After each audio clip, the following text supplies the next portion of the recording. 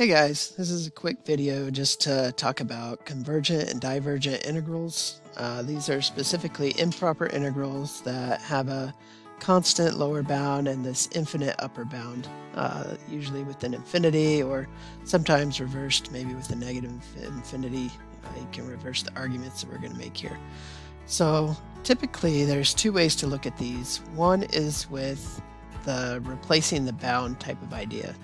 You can replace this upper bound with, say, a constant like b, take the limit as b goes to infinity, and then just see if that limit exists or does not exist. And if it exists, you would say I'm convergent. You'd have a specific value for that integral. If it goes out to infinity or the limit does not exist for some other reason, then you would just say that this is divergent. This limit does not exist, and so this integral is either infinite or just a non-existent value. The other way to look at it is with a graph, and we'll go ahead and take a look at the graph here and see how that looks. So specifically we're going to be looking at 1 over x to the n and kind of considering what happens. Would it be divergent? Would it be convergent? I'm going to start with n as a really small value, say like 0.1. And if you look at this graph, say from 1 to infinity, obviously I can't go all the way out to infinity, but we'll kind of think about what would happen as you go out toward infinity. So I start here at 1, and I have a lot of area under here. And the function is getting smaller, but not super small. So there's a lot of area that's going to accumulate.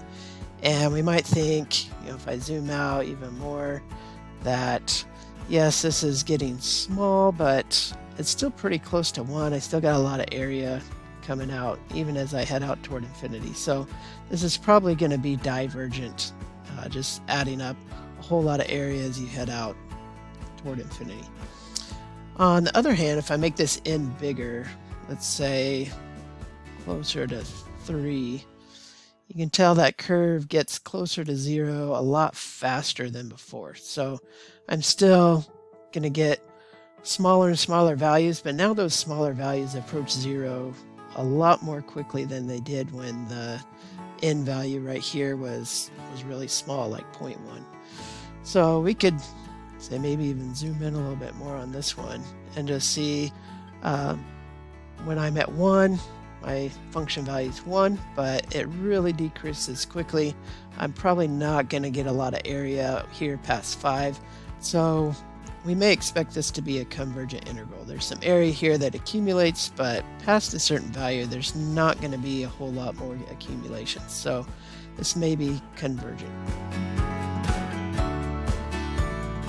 The question you really want to ask yourself now is there a borderline, say, where I may have switched to convergent from convergent to divergent or vice versa? So is there some, say, x to the n value in between where maybe I'm convergent over here, divergent over here, and there's some sort of borderline that might happen in the middle?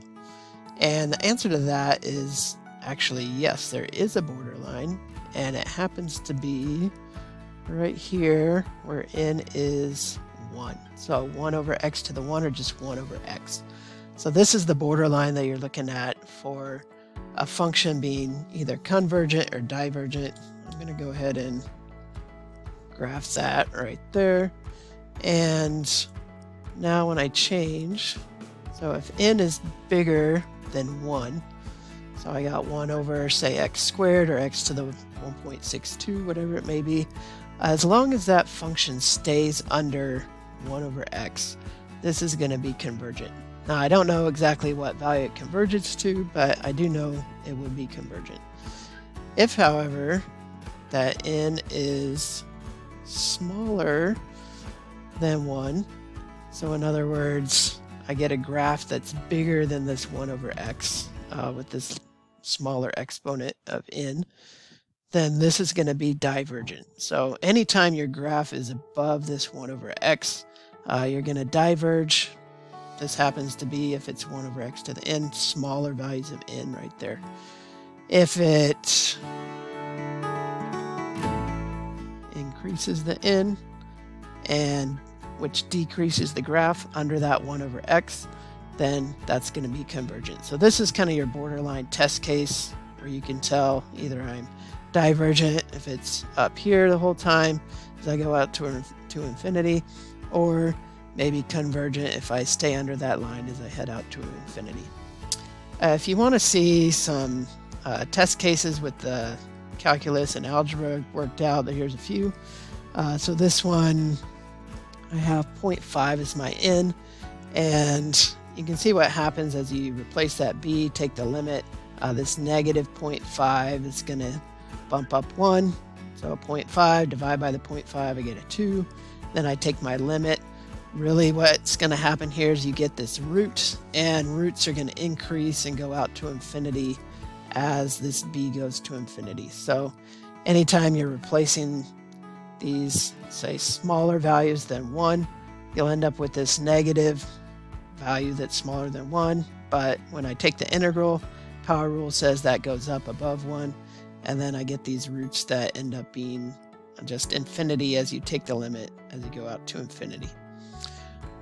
However, if it is, say, bigger than 1, like 2 or 3 or even 1.1, something like that, what's going to happen when I take the integral is this will be, say, x to the negative 2. So you get this kind of negative exponent in the power rule. And then when I increase it by 1, it stays negative. So I end up with these fractions like 1 over b in this case, or 1 over b to some power if it's another number that's right there. And when I take that limit as b goes to infinity, this term goes to 0. So that fractional term goes to 0. We're left with some constant. That constant will be different depending on what your bounds are, what your function is, things like that. And then you just get some constant at the end. So that's a convergent case. Right in the middle is sort of this borderline for our power rule, this 1 over x. So 1 over x, remember, doesn't fall in that nice power rule, sort of bump the exponent up 1, divide by 1, or divide by the exponent, because you're going to get a 0 when I take that x to the negative 1 right there. So remember, 1 over x, integral, it's natural log, absolute value of x. We're positive here, so I don't really need the absolute value. But when I plug in those bounds, the natural log of b, natural log of 1, that'll be a 0. So we're just looking at what happens as b goes to infinity to the natural log of b. This will head to infinity. So if you're not sure, you can graph it. You get that kind of curve that goes up and to the right, grows, but grows very, very slowly. So this is where the border is going to be of these 1 over x to the n type of cases. So this would be, again, divergent, just because the natural log does grow as you head out toward infinity.